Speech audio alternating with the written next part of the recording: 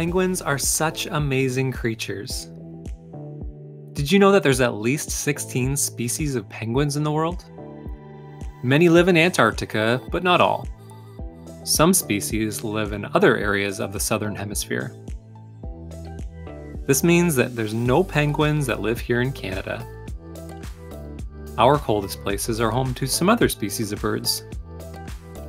Penguins are one of the few bird species that can't fly.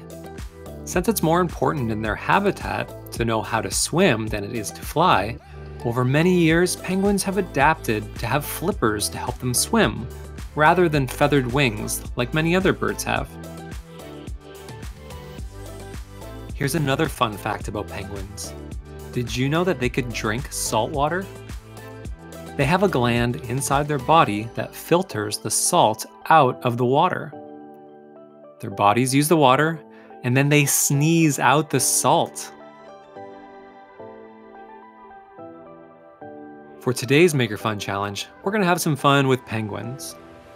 Use materials that you have at home or at school to make a model of a penguin.